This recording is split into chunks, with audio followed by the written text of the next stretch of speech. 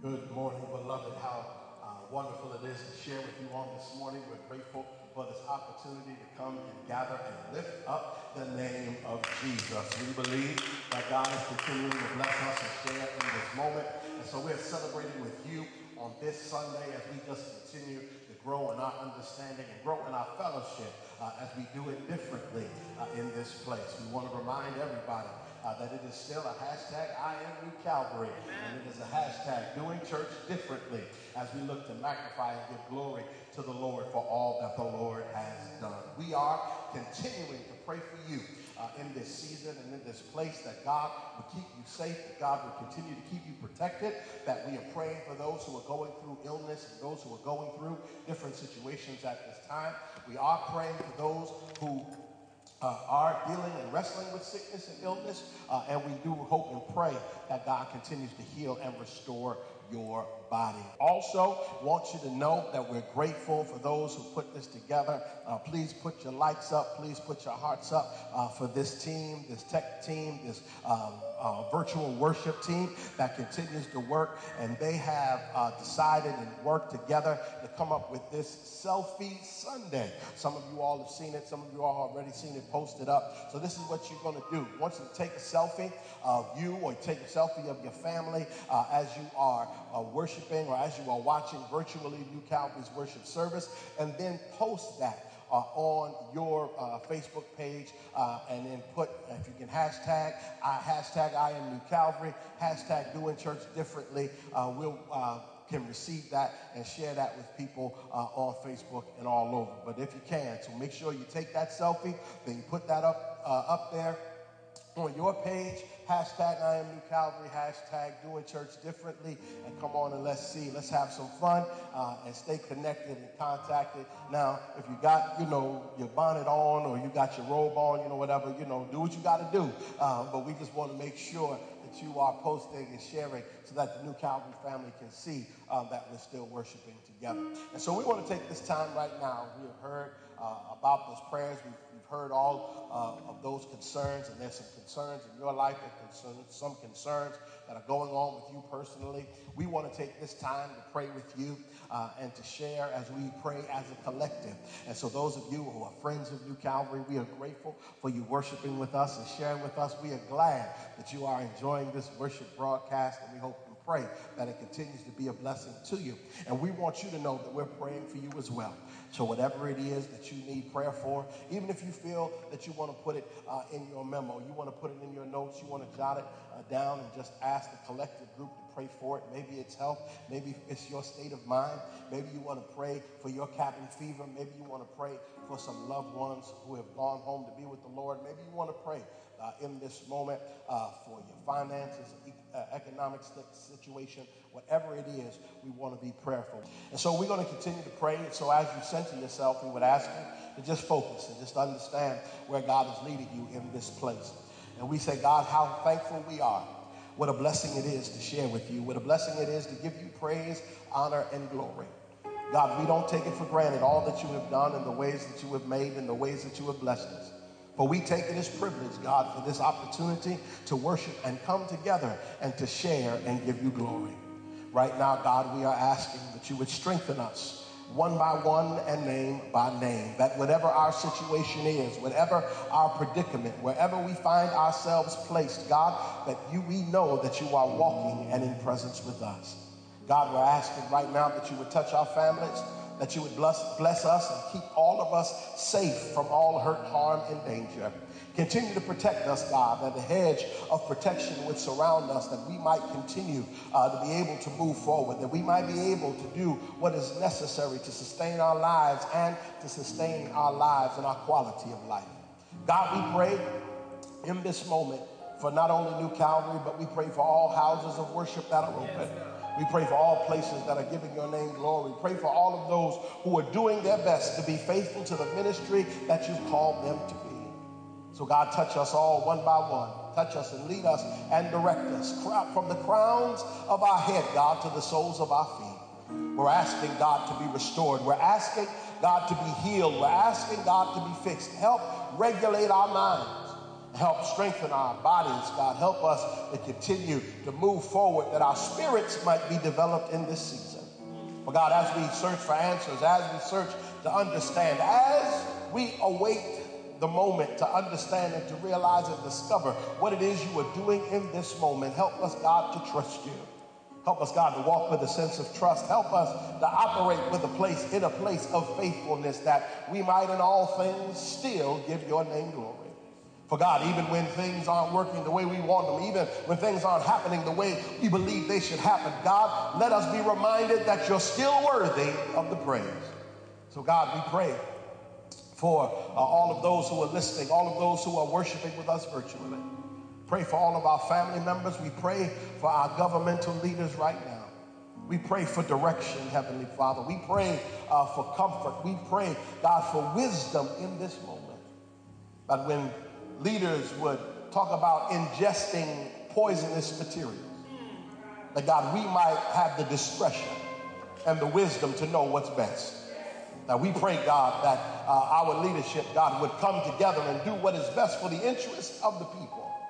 Now God, that we would be wise, that in the opening of different businesses and different places, God, that we would understand that we get affected by this thing the worst. So help us, dear God, to understand what you would have us to do. All within reason, all within balance, and all, God, within faithfulness. And God, we pray for one another. Pray for those families who have lost family members. Pray for those families who have lost loved ones. And we ask you, God, that you would just continue to touch us, guide us, and lead us. And in all things, Lord, we will give your name the praise.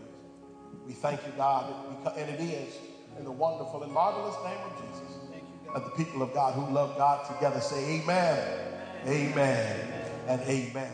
Put your hearts up, put your lights up for our praise and worship and our group. We're grateful for them sharing in this moment. Amen, amen. Grateful for ministry. I want to call your attention to, it's already been posted up, I believe, but still want to call your attention to the book of Acts, chapter 2, verses 1 through 12. Acts chapter 2, verses 1 through 12. And it's in the New International Version. Acts chapter 2, verses 1 through 12. Says, when the day of Pentecost came, they were all together in one place. And suddenly a sound like a blowing of a violent wind came from heaven and filled the whole house where they were sitting. They saw what seemed to be tongues of fire that separated and came to rest on each of them. All of them were filled with the Holy Spirit and began to speak in other tongues as the Spirit enabled them. Now there were staying in Jerusalem God-fearing Jews from every nation under heaven. And when they heard this sound, the crowd came together in bewilderment, because each one heard them speaking in their own language. Utterly amazed, they asked, are not all these men who are speaking Galileans? Then how is it that each of us hears them in his own native language?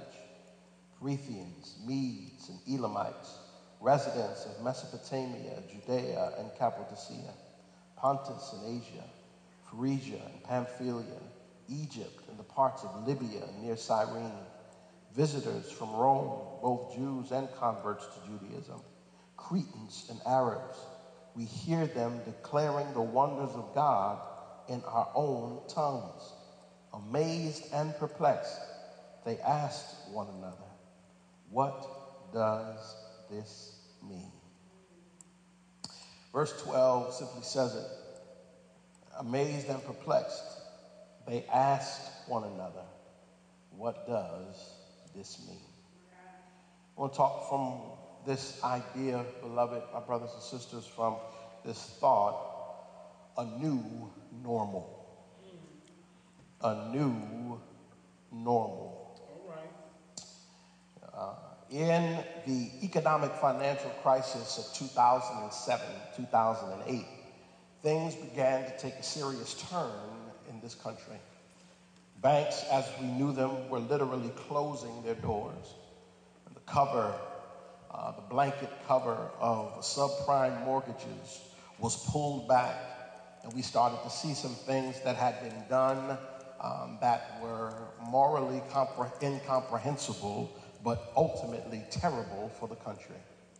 What started to happen was the economic world started a phrase called the new normal. The phrase was simply crafted to suggest that what we had now considered usual or average, or that was considered irregular or unusual, would now be considered normal. What we considered as abnormal behavior would now be a part of the daily routine. There would be no guarantees, there would be no assurances, there would be no sure things for the economic world. The government had to bail out not only Wall Street, but car companies as well, in order to have the United States as we know it, to prevent it from coming crashing to its knees. The new normal had been established. Today, in 2020, circumstances seemed to have circled around again. We are currently facing a situation that no one in this generation can ever recall. And we are in a moment so drastic that there is literally no playbook for what's happening. And whenever contingencies had been put in place, whatever plans to prevention had been done by previous administrations, this current administration has wiped them all out. And so we're faced with a situation that we didn't plan on, that we weren't expecting, that we did not expect or comprehend. We're asked to stay at home. We're asked to watch our hands for just being in the same room as other people. We are wearing masks in public places and making sure we are 6 feet apart to prevent the spread of COVID-19. What's worse, what's really worse in all of it, in all of its true reality, and I don't mean to scare you, is that we don't really know if any of it is working. We don't really know how it's contracted. We hear different possibilities every day. We hear the news feeds telling us all kinds of things in ways that this thing might be contracted. Older people were at first the only ones who were at risk, then a young person contracts it. At first, it was just contact, but now it can travel through the air. It could live on surfaces for 24 hours, but now it's up to 3 days. You could have a cough and shortness of breath, but now it turns out you don't have to have any symptoms at all the way up to the point where even it didn't affect animals, and now we're finding it in our pets. Nothing is what it appears. What used to happen isn't happening anymore. Distance is separating people. Families are grieving the loss of loved ones. We can't do it without support from their communities and contact with loved ones. Business can't be done face to face. Seeing people is potentially dangerous. Businesses are struggling to make payroll. Without question, my brothers and sisters, this is a new normal. But I want to let you know, beloved, that as people of faith, things have always been shaken up from the very beginning. That you need to know, if you just check the history in the book of Acts in which we're looking at today, things have always been shaken up and our normals have always been adjusted. That as believers, we find ourselves in places where our normals get changed on a regular basis. I know there's some of you who can say that you think that there were some places in your life that seemed like they were normal, then all of a sudden some circumstances came and shook some stuff up. That there are places in the course of our lives where we had moments where our normal doesn't become normal anymore. That God moves and God shifts things that are ultimately places to help us grow. That in this season we are preparing for the moment of Pentecost. We're preparing for that moment of the 50th where the Spirit ministers to us in the coming of the Holy Spirit. Watch this, in a different way. But I want us to consider that even when things are being shifted around, our normal is not what we thought it was. That God is creating possibilities for us to do greater things. That in those places where we're looking to understand what's happening to us, the world and the people around us, God is still working with us. That God is still showing up, that God is still providing, and God is still revealing that God is making ways even when it's difficult to see. God shows us another form. God shows us another way and another possibility to speak to the transition of where we are to the place where God wants us to be. Now, I don't profess to know. I don't profess to know what God is calling us and what God is doing at this moment. That's not my lane. That's not my pay grade. I don't profess to know what God is doing in this moment, but I can see what God is up through the people in this moment.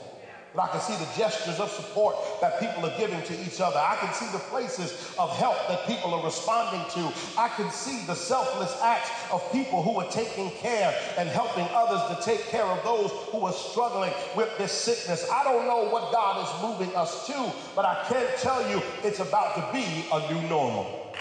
We need to understand how the Spirit moves, especially for us who believe and trust in the Spirit. Because God is going to do the unusual to move us to new places throughout our lives. And we need to learn how to hear the Lord in those moments and trust the new normal that's coming our way.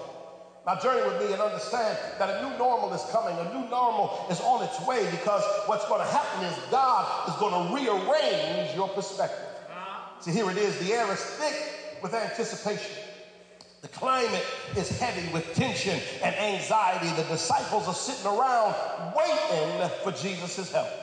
You see, just a few days ago, Jesus in his resurrected form was talking and spending time with the disciples. He was crucified on a cross, but when he was raised, according to Luke's account, he spent some time with the disciples, sharing with them what was going to take place. And Jesus told them that in these times spent together to stay and wait in Jerusalem. He told them, don't go back to Galilee, but wait here, because Jesus said he was going to send some help.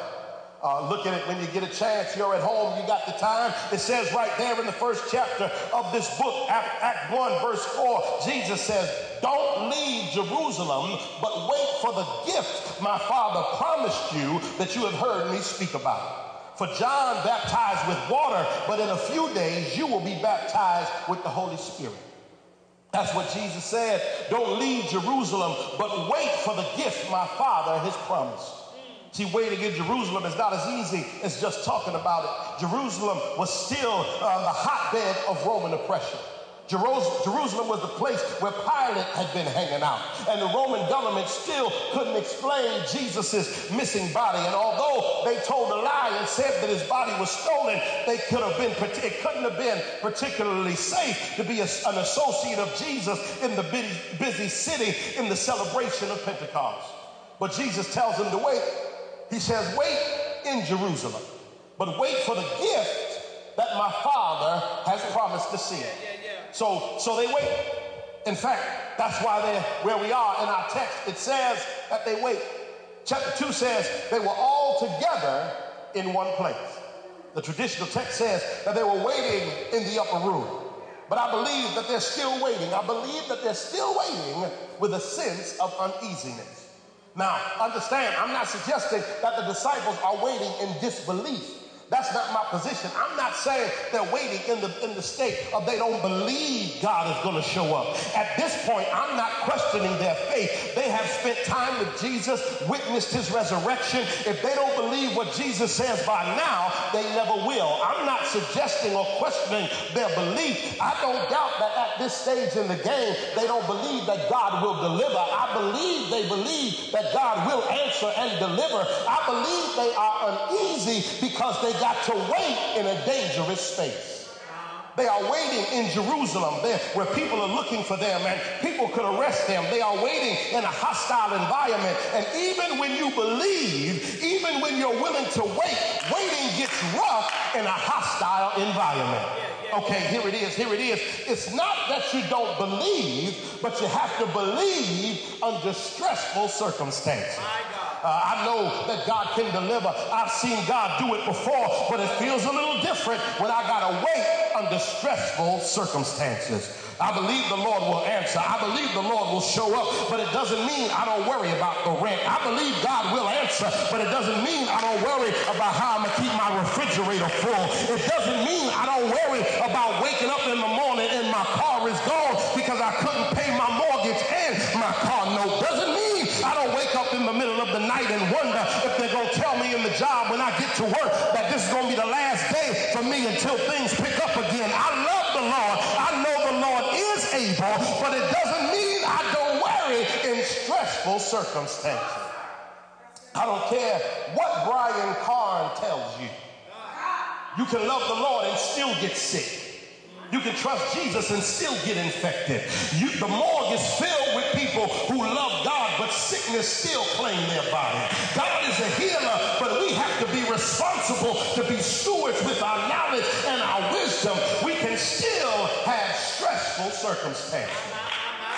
Jesus tells them it's coming. Just wait for it. It's a stressful situation. But you know what? That ain't even the real issue. That ain't even why I'm preaching you today. That's just something that I found when I was working on this thing. Here's the real issue. That it's not for me in the text. The real issue is not only is the environment stressful, but the expectation is stressful. And what I'm saying is, the promise has been made. God is going to show up. Jesus said, my Father is going to send you a gift, so I need you to wait for it. But the reality is, I don't know how the gift is going to help me. I know you're sending something, Lord, but I'm not really sure what's going to happen after you send it. Can I help some of y'all? God is sending me something to help me, but the thing that helped me before, I can't use anymore. Okay, here it is. You missed it. Jesus ascended into heaven. The text says that the disciples watched him go. Jesus is gone and sending something else. I knew how things work with the help of the Lord on my side, but how do I work with the help that's coming? I know how to work with the gift that I had in Jesus, but how do I work with the gift that's coming when I don't even know what it is? And see, some of y'all are getting super holy on me right now, talking about the Spirit will reveal, the Spirit will work it out, the Spirit handles all of that. That's easy for you to say when you read in the text. But there's somebody in there that's saying, when I'm living this thing, it gets a little bit different. When I'm living this thing, I'm not as easy in my anticipation because I don't know what God is going to send and I don't know how I'm going to handle it. It was easy for me to walk with the Lord when he was right here. Now I got to trust him in a different way. It was easy when I had the guarantee in my hand, but now I got to trust him a different way. The disciples don't know how this thing is going to go because things will no longer look the same, but they're about to live in a new normal. Their lives won't be the same. Their relationship with the Lord ain't even going to be the same. Things have changed. Things are different. And I got to figure out how all of this is going to work.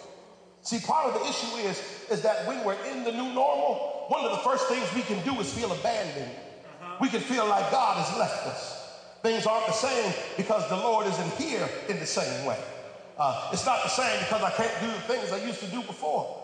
Because my pattern has changed, it must mean that God don't care anymore. That's why people are running around here protesting and shouting at doctors and nurses who are going to work at state capitals and waving flags and talking about opening up my hair salon and my tattoo parlor, and it's un-American to keep me home because people are limited to the ways in which God can move. They can't see God showing up in different ways. That's why they see you as a threat because you're a woman, or because you're a person of color, or because you're same gender loving, or because you're a Republican or a Democrat, or because you're progressive or conservative, because they can't see God showing up in different ways. The whole idea of Pentecost, this whole idea of anticipating Pentecost is that God was coming to show us his presence in a different way. And we can't think things are doomed just because things are shifting. We do that too much in church as well. When something changes, we start talking about its end. When something changes, we start talking about it's over or the church is coming to an end. It's not the ending. It's a new way of God using to operate in purpose. But I want to tell you that even when things are shifting, you need to know that the Lord is still there. That it's not a sign that the Lord has left you. It's an indication that the Lord is still working. When the shift happens in your life, it's not a sign that things are over. It's not a guarantee that things are finished. It's an indication indication that the Lord still knows how to start things and make them brand new. It's an indication that God can still create possibility. It's a sign that God is still creating life in familiar places. It's not about stuff being over. It's about something else is coming. And what I need you to do is I need you to anticipate that even though there's some shifts that are happening in my life, it's just a sign that new things are coming my way, and God is about to do something different in my situation and in my predicament. It's not over just because it looks different. It's just God showing you that something else is about to take place. So the new normal is going to happen because God's going to rearrange some stuff in your life. But here's the second thing real fast. The new normal is coming. The new normal is going to happen because it's going to force us, watch this, it's going to force us to recognize the potential in other people. Here it is. Watch this. The disciples are waiting for God to show up in a stressful situation. It's not that they don't believe God is going to show up. They just don't know what's going to happen when God does. But as they are waiting, the text says that a mighty flowing powerful wind from heaven blew through the whole house. And they saw what seemed to be tongues of fire resting on each other, and all of them were filled with the Holy Spirit. You missed it. It says a powerful wind from heaven blew through the whole house. And they saw tongues of fire that rested on each of them. And what gets me is that they experienced wind and fire at the same time. What blows my mind is that they experience wind and fire at the same time. Here's why some of y'all can't get it. Some of y'all wasn't Boy Scouts or Girl Scouts. I was a Boy Scout right there in Roselle, New Jersey, Pack 223 at St. Joseph the Carpenter School. And when we went camping, we were taught how to make a fire. And see, when you're taught how to make a fire, you learn that flame has to be protected from the wind. Because when you're making the fire, if the wind can get to it, it'll blow your fire out. But here in the house, it's wind and fire, which means this ain't no ordinary flame, but there's something in the wind that's sent by God. You see, the wind has represented the Spirit of God showing up. That's what it means, the Spirit, the breath, the ruach of God. That's what it is. Wind always represented the breath and the Spirit of God, but the fire represents something new and fresh that's inspiring new ways. Some of y'all still missing your shout. What's happening isn't an ordinary occurrence. What's happening is because God is about to show up with something new. God's about to show up with something new, that the power of God is creating new opportunity in your situation. Oh, somebody in here can declare that you recall the moments in your life where God showed up in a place where other folks wouldn't think that it would work, and God showed up with your fire. There were situations when your life was between a rock and a hard place, and God showed up with your fire. There were some places when everybody else around you, things were going bad, but somehow or another, the Lord was lifting you up and showing you your fire, that you can give God glory right now in your house, in your living room, in your kitchen, that despite what's going on around you, you've seen some places in the wind where God has brought you your fire. God has brought you your presence. The presence has shown up, and nothing was able to blow it out. Oh my God. See, the Spirit shows up, and when they're all together, I like this part. It says they're all together. And watch this. It says tongues of fire that separated and rested on each of them. All of them were filled with the Holy Spirit and began to speak in other tongues or languages as the Spirit gave them ability. The Spirit falls on each of them, and all of them are filled and begin to speak other languages. What's important to me is that in the first part of the verse, it says, they saw. I don't want you to miss it. I don't want you to miss it. It says, they saw.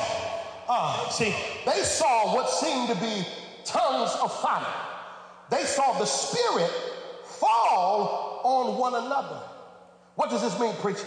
It means that they have to recognize, here it is, that God wasn't just working with them, but God was working with all of them.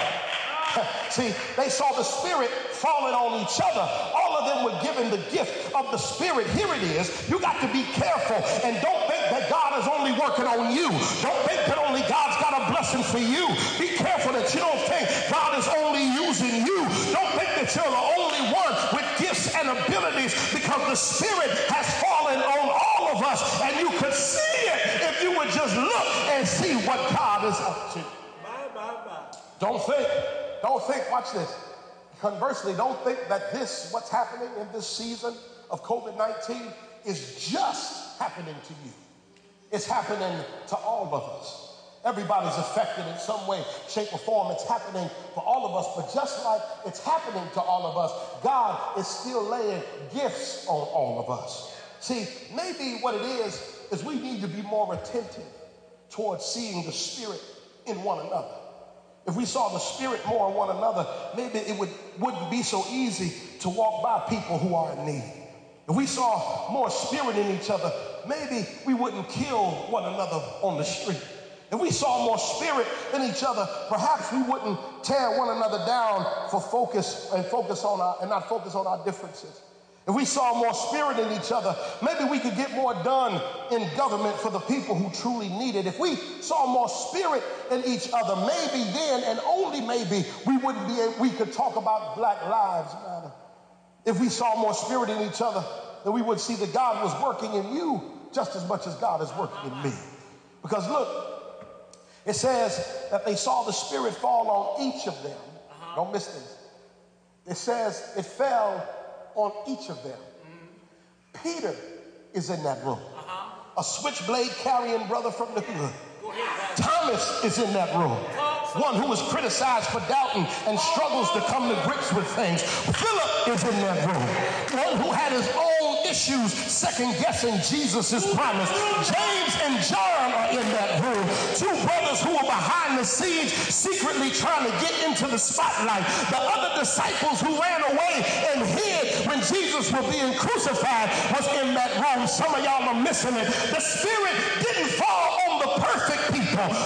The Spirit didn't fall on just the folk who was getting it right, but the Spirit fell on all the people of God and all of them who had their hang-ups and their struggles and their issues. God still gives them gift to use for the kingdom of God. Don't confuse your gift with the opportunity to minimize somebody else. Don't confuse your blessing with somebody else not being worthy of the Lord's blessing. God has gifted all of us for different things and different reasons, but God still uses imperfect people. God still uses the struggling. God still gives purpose to the problematic. God still grows faith in the flawed. God still gives cause to the confused. God still gives support to the cynical. God still gives care to the conceited. God still gives mercy to the marginalized. God still gives possibility to the petty. And God still gives solution to those who are stressed out.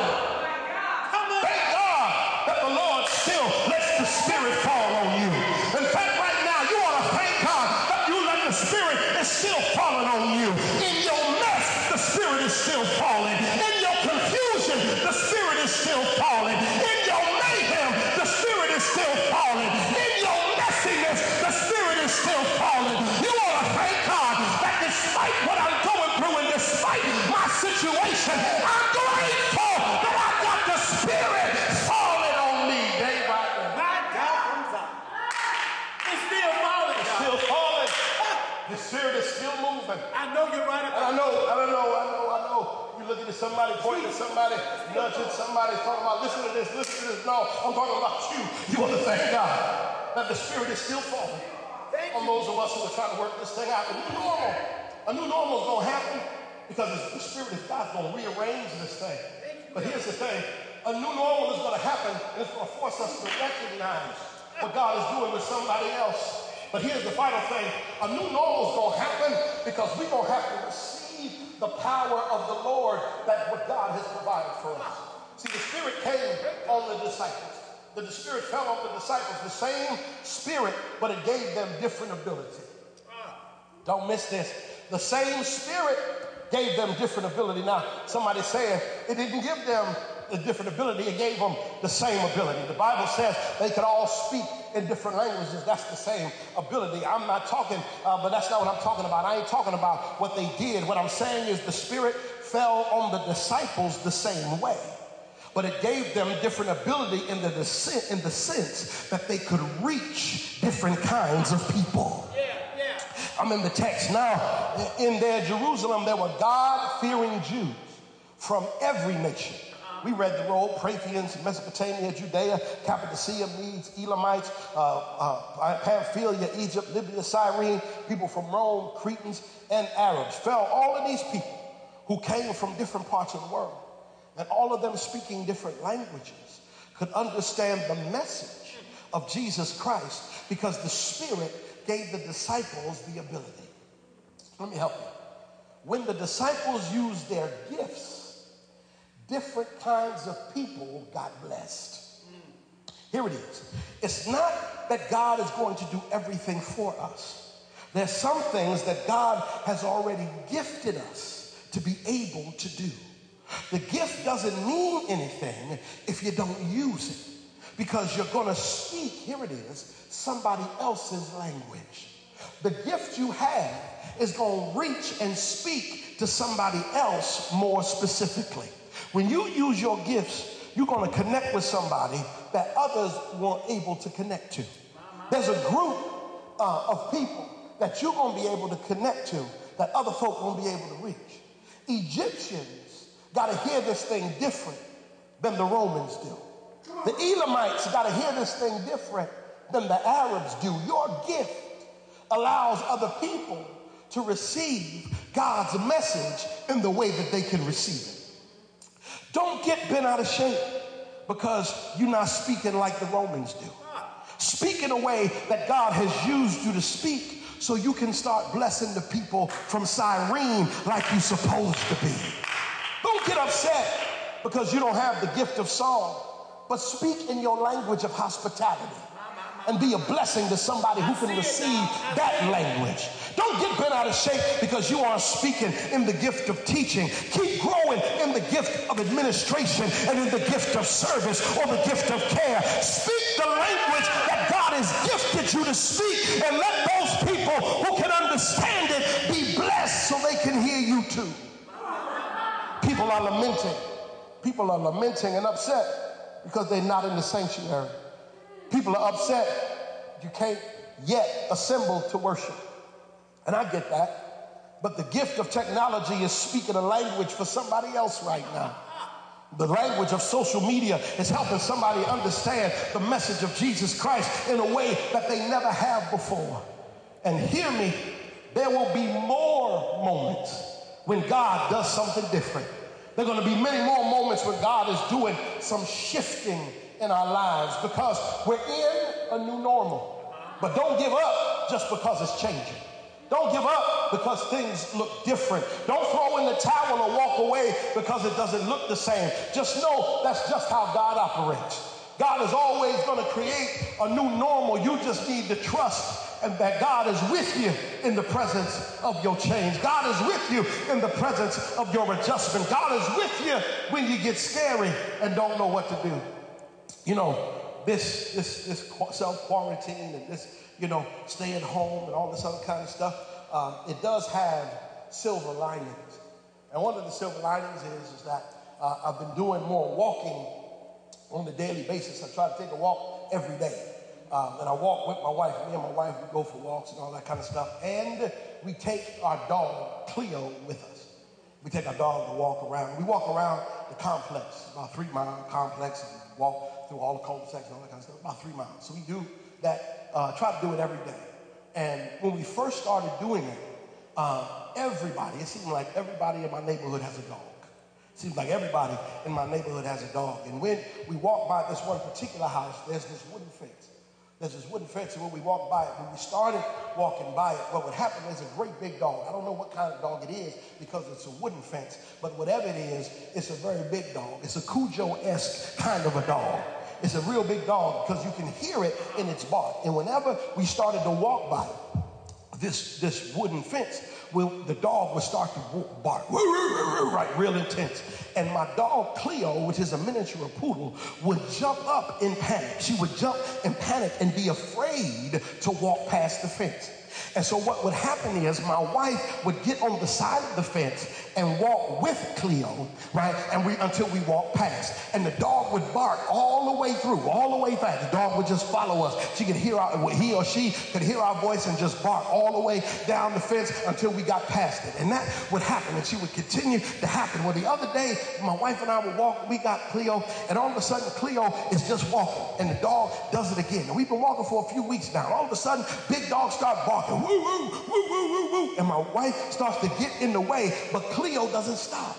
Cleo keeps walking. She keeps walking. She gets to the place where she just starts walking. In fact, she's walking in front of us. Right? And so my wife says, oh, look at her, just walking and ain't paying no attention. I said, well, when you know who you're walking with, and you know you got some protection, you walk a little bit differently. And I had to tell my wife, I said, I got to tell the people at New Calvary when I see them on Sunday that when you understand who you're walking with, you're not worried about what's happening because you know that God has placed a fence and a hedge of protection. And even if the protection doesn't work, you know that you're walking with a greater power. And I'm just trying to let some of y'all know, keep on walking and keep moving in the direction God has you, because when you know who's walking behind you, you know that they won't let you stumble. You know God won't let you fail. You know God won't let you lose, because God knows that he's still leading you and protecting you. So lead me, guide me along the way. For if you lead me, I shall not stray. Lord, let me walk each day with thee. Lead me along. Lead me. Keep on walking, y'all. I know it sounds scary. I know it sounds scary on the other side of that fence, but keep on walking, because you know who's walking with you. And God's protection will continue to cover and keep you and lead you in this direction. Listen, we're praying for you. We're praying that God will continue to strengthen you. Praying that God will continue to lift you up in all things. We believe, we have the foolishness to believe that God is still working things out for our good. So as we come together, as we share in this moment, we are praying for you for this week. Please be mindful. Tomorrow, 8 a.m., we're going to be on our prayer line. We're going to pray together and pray, hopefully, that you have a blessed week. We're going to pray the Spirit of the Lord into our week. Don't be mindful of our virtual Bible study that will take place Wednesday. We're going to post it. It's going to post beginning at 11 a.m. We're going to continue to talk about this How You're Living Bible study series. We're going to talk about boundaries and how we are living with boundaries and how we live and making sure that we respect boundaries and other folk respect our boundaries. Listen, please post your likes, post your loves. We love to hear that. We love to see your remarks and all the comments that you're giving. Listen, we miss you here. Please believe that. We miss you here, and we can't wait to see you and be mindful of what God is going to do. So as we prepare to depart, we say, God, thank you. Thank you for worshiping with us. Thank you for your presence being with us. Thank you, God, for strengthening us in all things. And in those places where we're walking, let us be reminded that you're walking with us. Let us be reminded to be encouraged in all things. And in all things, we give you glory. God, it seems that the opposition is scary. But God, we're going to keep on walking and trusting you. We're going to believe that you're not finished with us yet. And in all things, we give you praise, honor, and glory. Bless our minds. Bless our spirits. Bless our bodies. That we would continue to share in fellowship with you. And we would continue to be the church that you have called us to be. May the Lord bless you and keep you. The Lord cause his face to shine upon you and be gracious unto you. May the Lord place his countenance upon you and give you peace both now and forevermore.